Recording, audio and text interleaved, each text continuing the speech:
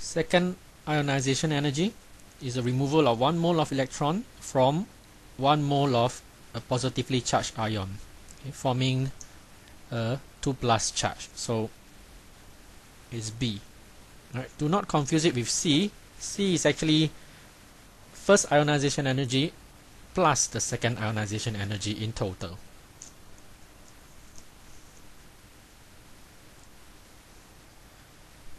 Oxidation number of nitrogen. Oxidation number, I'll just do the first one as example.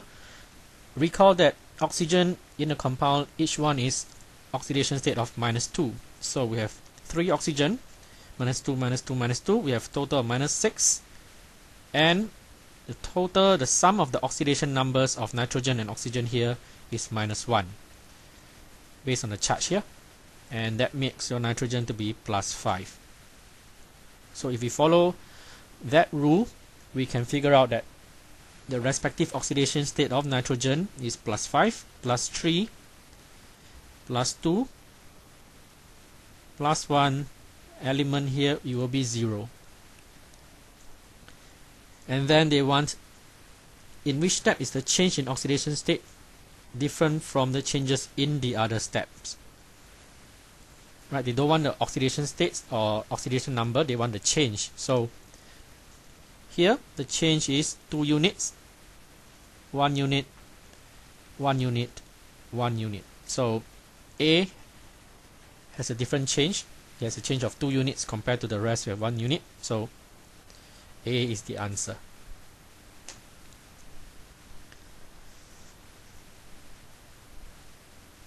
Extraction of aluminum oxide or aluminum. Why is cryolite added? Well, this is more of a recall question. Cryolite is added to lower the melting point so that the electrolysis can be carried out at a lower temperature and saves energy.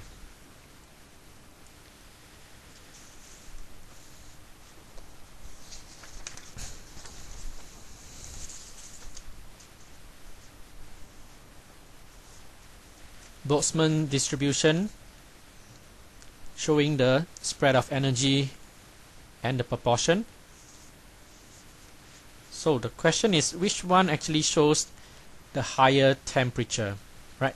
In terms of temperature, you have to know that the one that has a higher peak and the peak is more to the left side represents the curve with the lower temperature.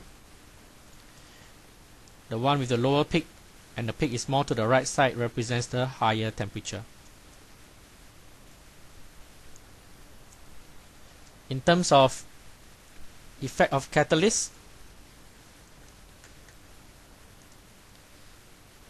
if we have a catalyst, it will actually lower the activation energy, right? So Y will be the one that is without the catalyst. And if there's a catalyst, the activation energy actually will be at a lower number. X will be the one that has a catalyst. Right, so that more portion of the particle will actually exceed the required activation energy when there is a catalyst. So higher temperature is Q. Catalyzed reaction is X.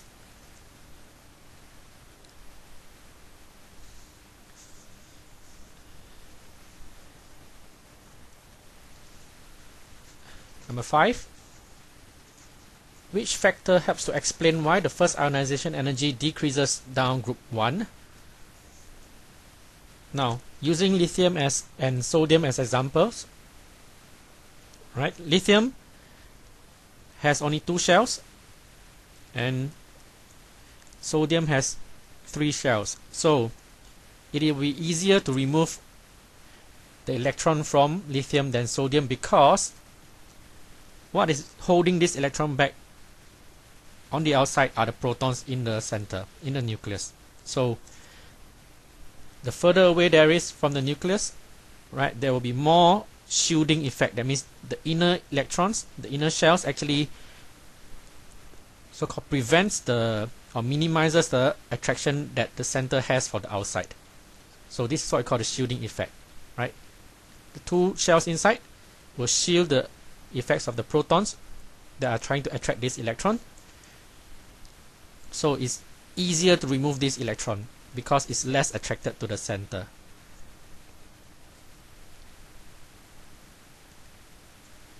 Number 6, decomposition of hydrogen peroxide, collecting oxygen gas. So the first experiment, we have a certain amount of oxygen gas collected, and then they're asking us how can we adjust the second experiment such that it's slower.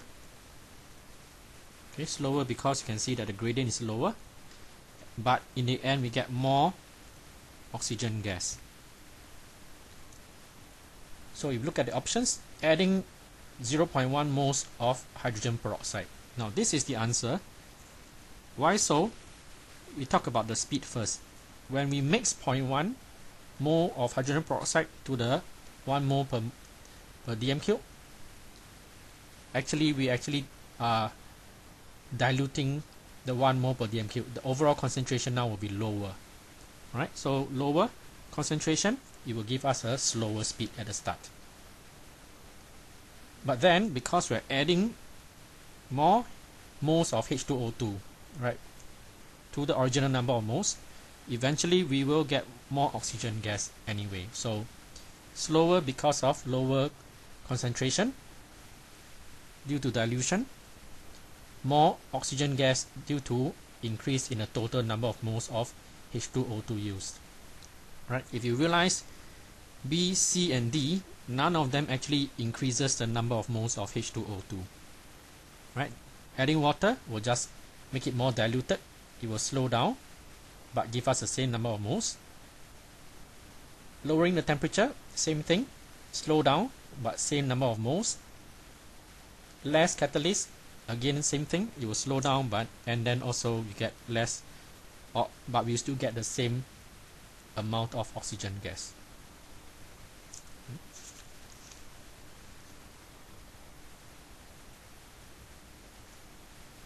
The Haber process. What is the reason for using a lower pressure compared to before? Right, last time we used 1000 atmosphere. Now we only use 100. A simple reason is because if you have higher temperature or higher pressure, actually, if you have higher pressure, you will need more specialized equipment to withstand the high pressure. So it will be more expensive to maintain the high pressure. Right. If you check the other two options, equilibrium yield of ammonia is increased at lower pressure. We can see that's not true.